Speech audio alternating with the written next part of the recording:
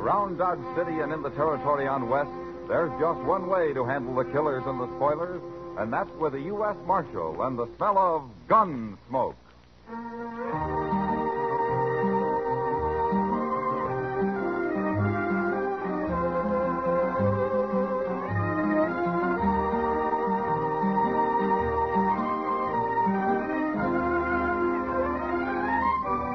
Gunsmoke, starring William Conrad.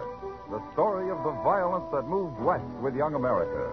The story of a man who moved with it. Matt Dillon, United States Marshal.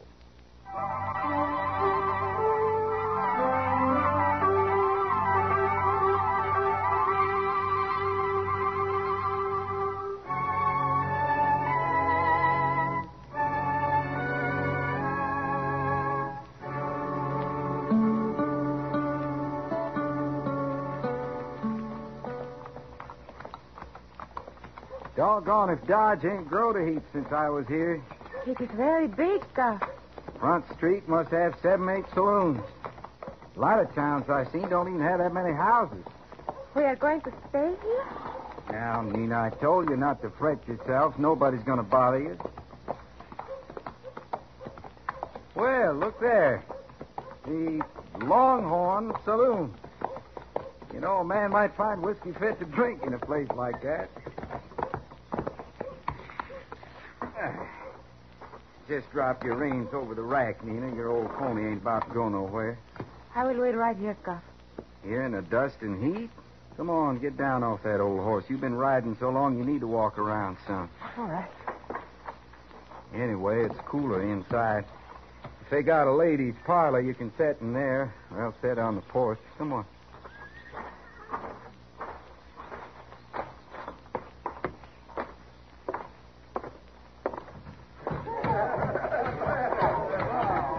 Sure, they got a parlor.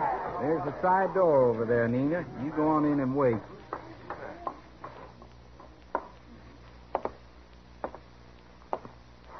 Glass of rye, bartender. Hold that drink, bartender. Maybe you picked the wrong place to drink, mister. That's so?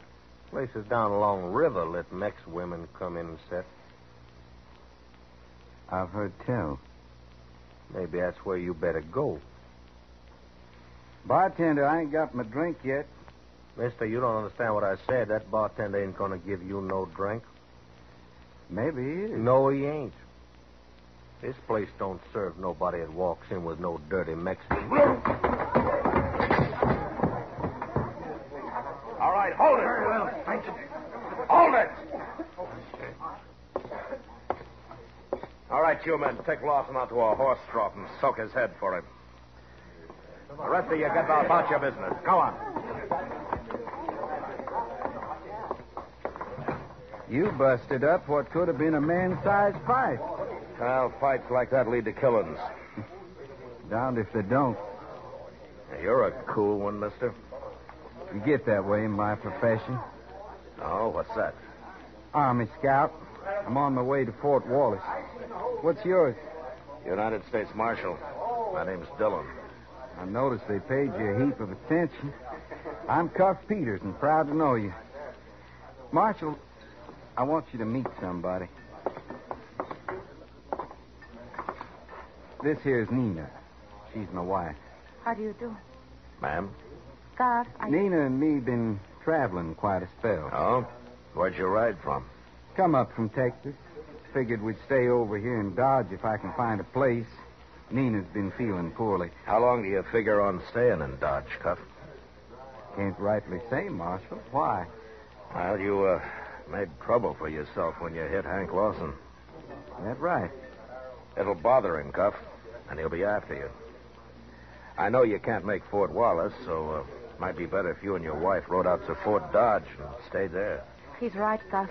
We should go on right now. We don't want no trouble. You've been riding enough, the way you feel. Besides, I got things to do. Look, Cuff, I don't want any trouble here. I sure don't aim to cause any. Now, how about joining me in a drink, Marshal? I still got a glass of rye coming.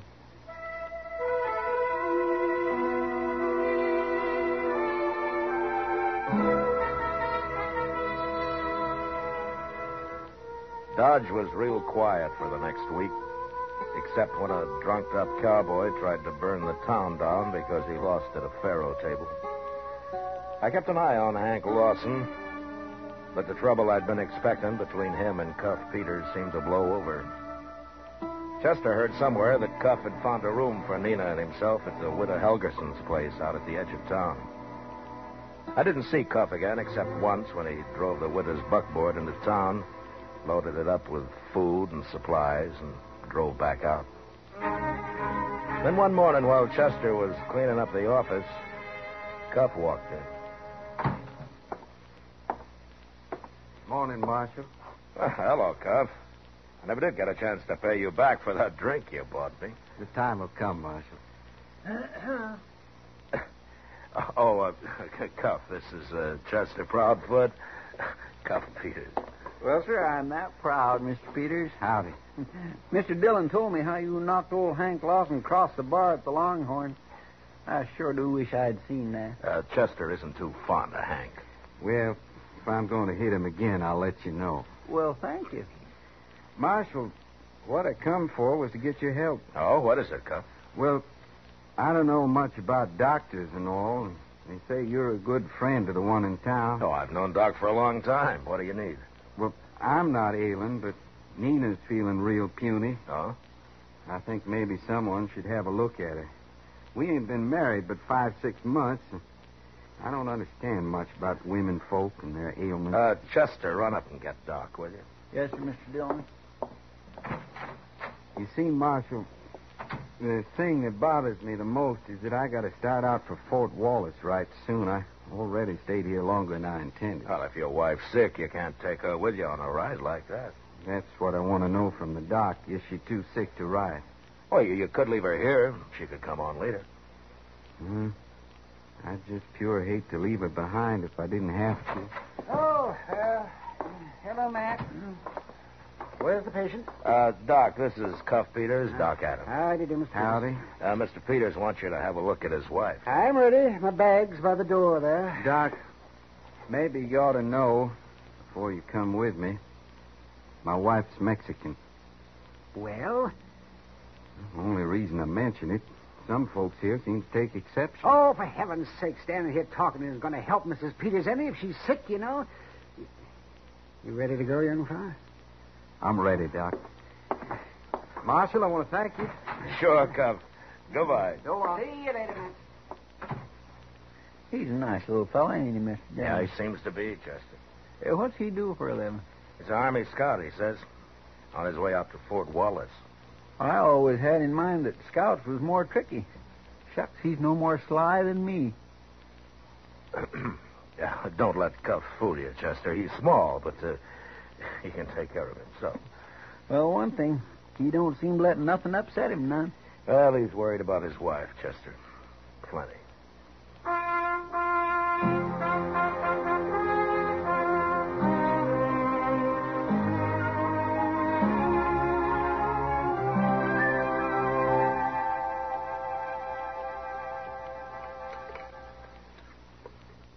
Chester, you're going to get a bellyache. I can't help it, Mr. Dillon. Ever since I was a little boy, I just get a craving for wheat cakes at supper. 4 servings? Well, it does make up to quite a pile, don't it? But then that molasses kind of keeps them wetted down. Oh, hello, Matt. Chester. Sit down, Doc. Oh, yeah, thank you. Yeah, you going to eat?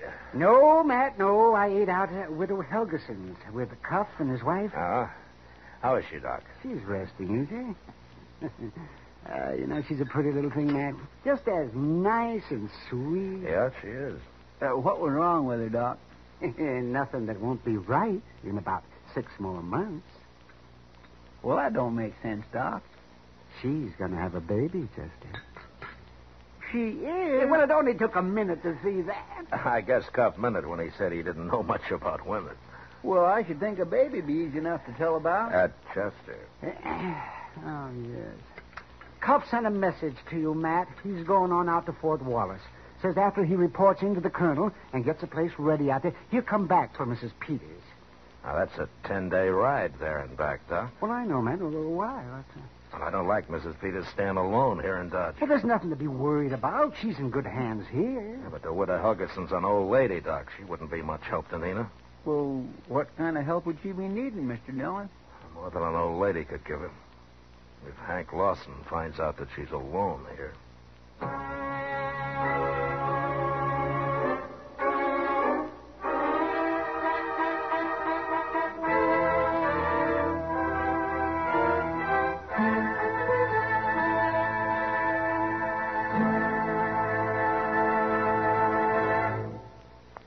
We will return for the second act of Gunsmoke in just a moment. But first, this coming Tuesday night, you have one date with Pam and Jerry North and another date with John Lund as yours truly, Johnny Dollar. If mystery is your dish, then listen in as Mr. and Mrs. North and Johnny Dollar dish it out. Remember, the night is Tuesday, the network is CBS Radio, and the shows are Mr. and Mrs. North and yours truly, Johnny Dollar. They're here on most of these same stations this coming Tuesday. Now the second act of Gunsmoke.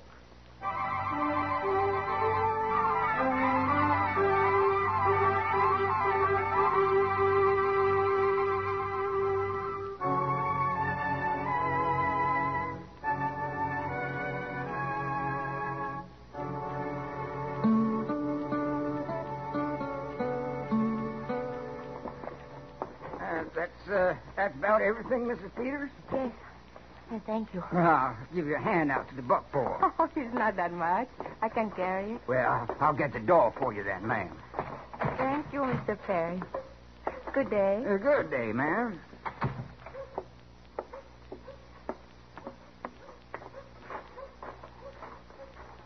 Well, if it ain't Mrs. Peters come to town to do a week's shopping.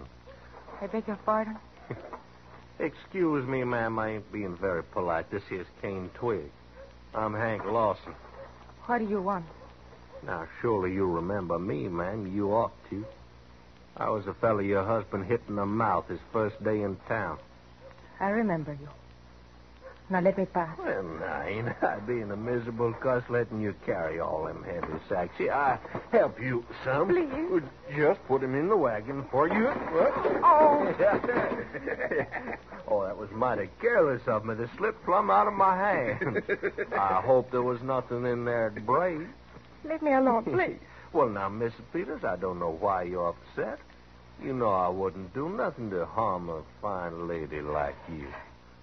Besides, your husband might try to give me another lesson in manners, and that scares me real bad. I just want to show you how much I learned. Now, you go on and get into that buckboard. Go on. All we're going to do is just start you for home, Miss Peters. Untie them lines so we can face that team down the street. Sure. Now, like I say, ma'am, I don't want you to fret. Stand aside, Twig.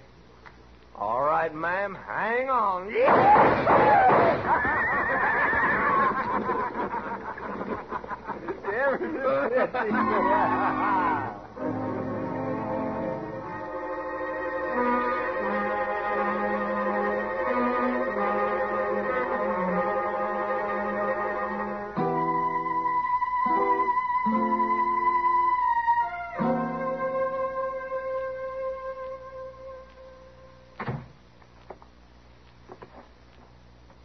How is she, Doc? She's all right, Matt. She's fine. And the baby? There wasn't anything I could do. Those miserable, filthy Now, beasts. take it easy. Take it easy. What are you talking about, Matt? Those men should be No, kid.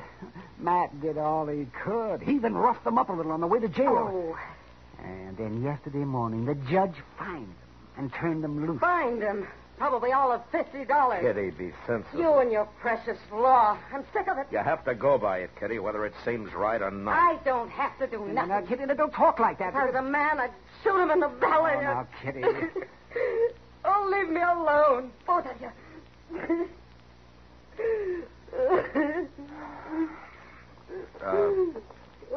Kitty. Look, Kitty. Why don't you go in and talk with her, huh? She needs another woman. Huh? Go on.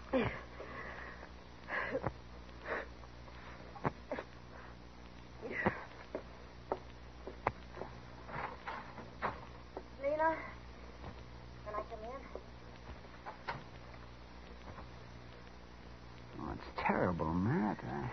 Yeah. Well, what are you going to do? Well, there's nothing more I can do. Officially. No, I guess that's right. Look, Doc, I want you to keep Nina in your office. You can keep an eye on her there. Cuff will be back in a few days. And then you'll tell him? Yeah. Yeah, then I'll tell him.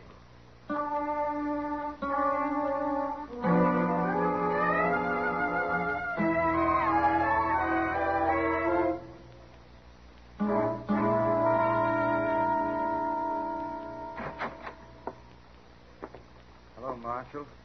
Chester? Oh, Mr. Peters. Cuff? I just got back. Widow Helgeson says there's been an accident. I should come see you. Well, your wife was hurt bad, Cuff, but she's better now, though. Where is she? She's up in Doc's office. Chester will show you. I know the way. It just makes me sick, Mr. Dillon. Yeah, he's likely been in his saddle all day, riding to get back to her. Then he gets here, and... How was she tonight? Well, she ate the supper Kitty brought over. That's more than she's done in a week. You know, I'd kindly hate to be Hank Lawson. Have you seen him around? Yes, sir. Him and Twig been hanging around the Longhorn. Hank asked me was anybody looking for him. Then he laughed. What'd you say to him? Nothing, like you told me. I just walked on out. Yeah, good. What do you figure Cuff will do, Mr. Dillon? I don't know. Cuff's so mild and quiet and all. But I got a feeling he'd be mighty mean if once he got right. I want to thank you, Marshal, for all you and Chester and Doc done for Nina. I'm sorry, Cuff. Now, I wonder if you'd hold my gun for me. Well, what are you going to do? I'm going to look for Hank Lawson, and I'm going to mock him. Mock him good. That way somebody's going to get hurt. That's a fact, Marshal. Look, Cuff, I won't stand for a killing. Now, Nina's well enough to travel. You could start for Fort Wallace. We'd fix a bed and a wagon for you. I'm going to start for Wallace, all right. But not until I've seen Hank Lawson. Well, will you hold my gun? Till you come back for it. Thank you. Oh, Cuff. Yeah? Chester and I were just talking about going up to the Longhorn for a drink. We thought maybe we might walk with you. The company'd be fine, but it's my deal. Sure.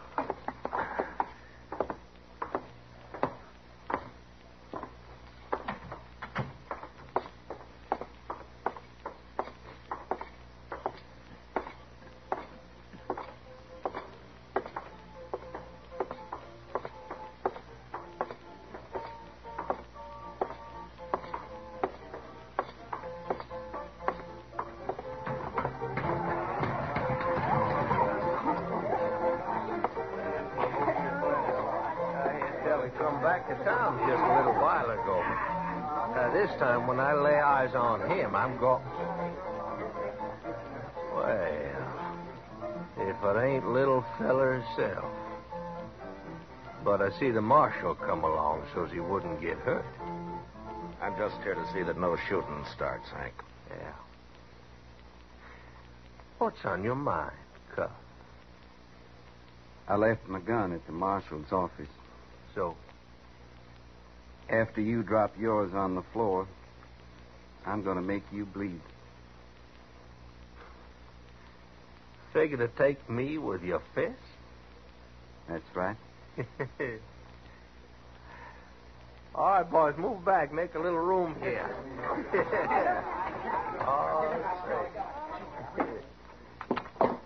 All righty, Cuff. Load my gun down. Chester, just so Hank's friends don't get too excited and maybe want to help him out, move down to the end of the bar.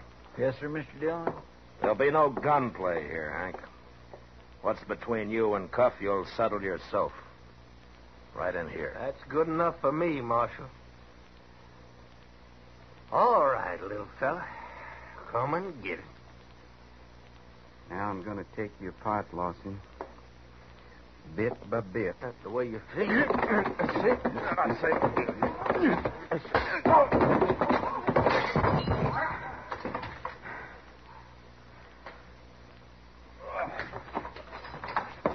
Lucky punch is all that was. Just a lucky punch. That won't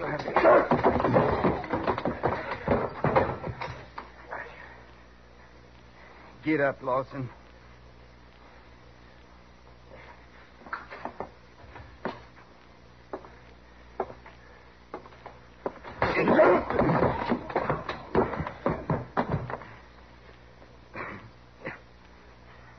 You dirty little pig.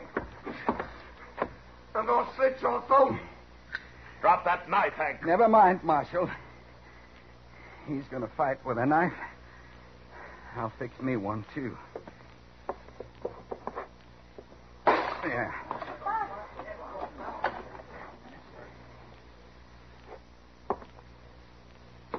Now, Lawson, if you're going to fight the cut, I'm ready.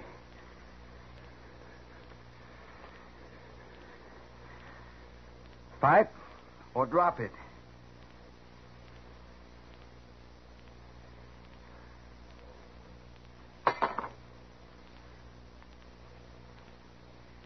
Now get out of here.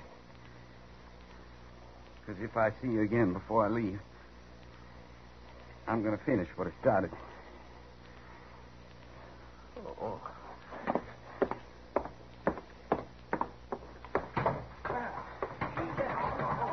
My gracious alive, I ain't seen anything like that since I left Waco. Cuff, as soon as you get your breath, I'd like to buy you that drink I owe you. Thank you, Marshal. I figure I could use it. Because my wife and me's got a long ride ahead of us.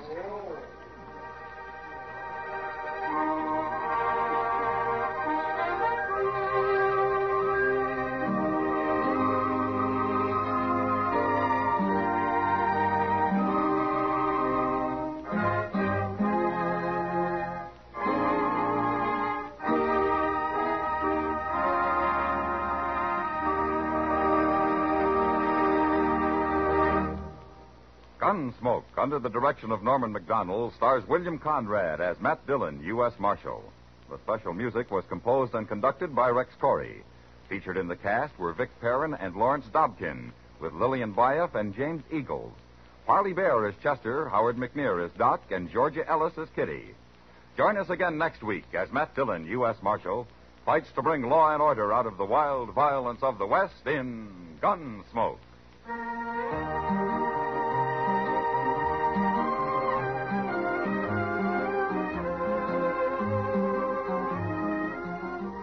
Later tonight on most of these same stations, Herb Schreiner will take your sense of humor in hand and give it a once-over wonderfully on Two for the Money. Hoosier Herb and his droll wit are an irresistible combination for merriment. The quiz part of Two for the Money makes the show that much more interesting to hear.